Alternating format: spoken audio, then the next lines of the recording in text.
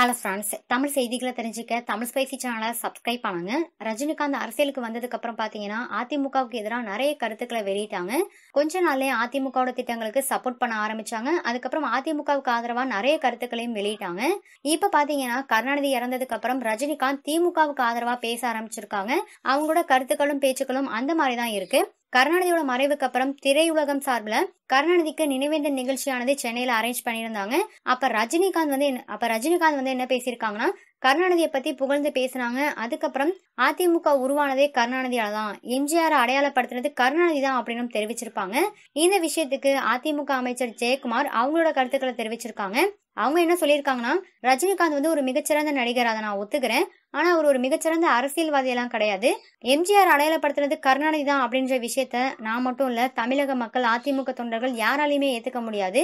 இந்த விஷயத்த ரஜினிகாந்த் 100 வாட்டி சொன்னா கூட மக்கள் வந்து கேட்க மாட்டாங்க அப்படின்னு ஜெயக்குமார் தெரிவிச்சிருக்காங்க. அது மட்டும் இல்லாம ஒரு படத்துல பாத்தீங்கன்னா கெஸ்ட் அப்பீரியன்ஸ் ரோல்ல ஒருத்தர் வந்து ஒரு சில காட்சிகள்ல மட்டும்தான் வருவாங்க. அதே மாதிரிதான் ரஜினிகாந்தும் அரசியல ஒரு கெஸ்ட் அப்பீரியன்ஸ் ரோல்ல தான் இருப்பாரு அப்படின்னு ஜெயக்குமார் தெரிவிச்சிருக்காங்க. இந்த வீடியோ உங்களுக்கு பிடிச்சிருந்தா லைக் பண்ணுங்க, ஷேர் பண்ணுங்க.